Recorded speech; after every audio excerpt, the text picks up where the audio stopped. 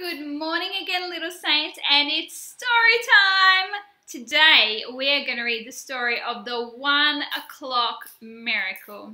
And you might be wondering, but this is actually one of my favourite stories.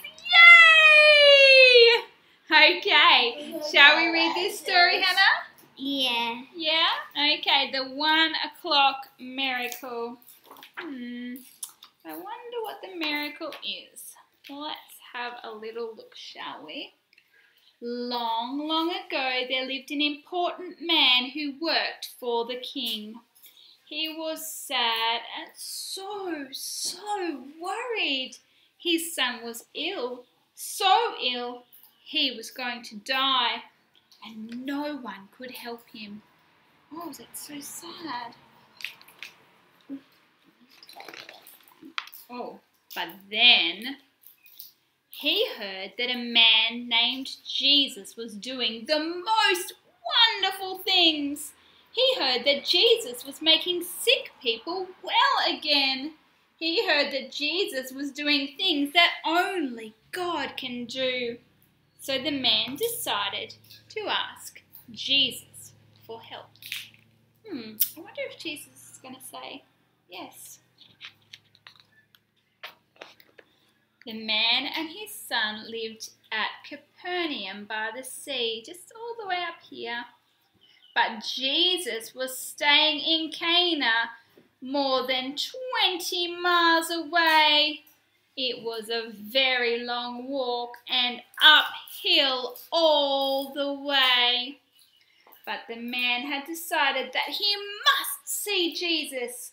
So he said goodbye to his son and his family, and he set out to see Jesus. Look at all his things that he's taking with him on his journey.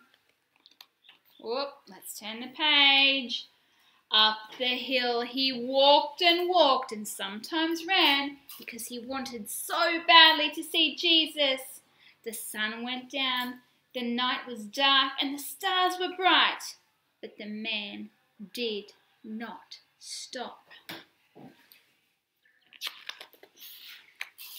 Huffing and puffing he walked and sometimes ran, hurrying to see Jesus.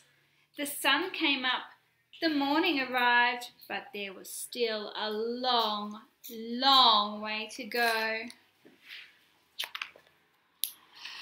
Puffing and panting, the man walked and sometimes ran because he needed to see Jesus.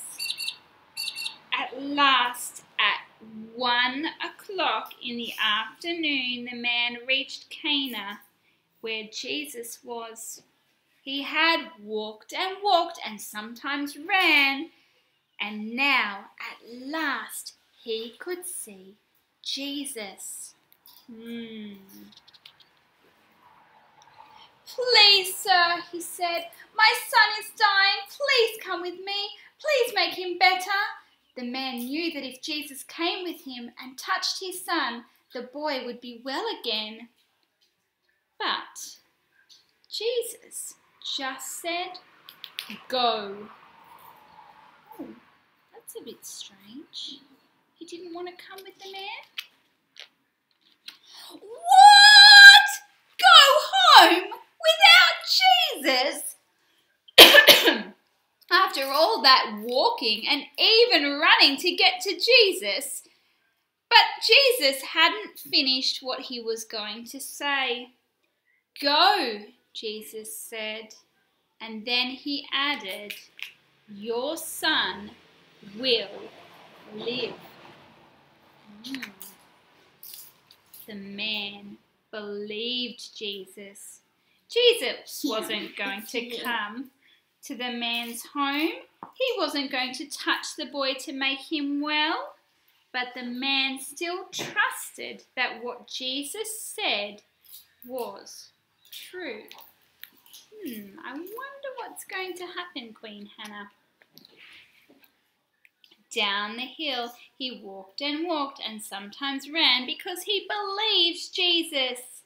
The sun went down. Sun will The night was dark and the moon shone brightly. The man felt so tired.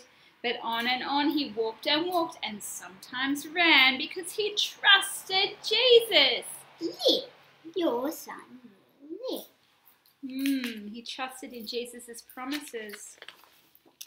The sun came up, a new morning arrived, and still he walked and walked. Right.